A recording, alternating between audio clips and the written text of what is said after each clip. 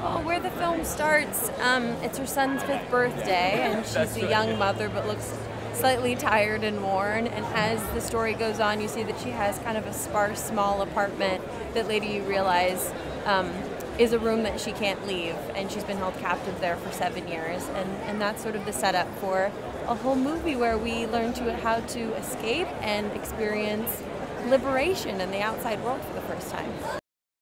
Well, I had about 7 months to prep for this, so I spent a lot of time speaking with a trauma specialist about the effects of sexual abuse and what would happen to the brain and how it would organize that type of trauma of also being trapped in a room for 7 years. I went on a restrictive diet, stayed out of the sun for about 4 months.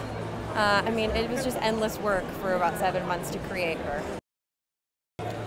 I couldn't say. I think the most beautiful part about this movie is that it's open for interpretation. People seem to be finding different things that are personal to them that they find beautiful about the film, and so I would just love for them to check it out and see what it is for themselves.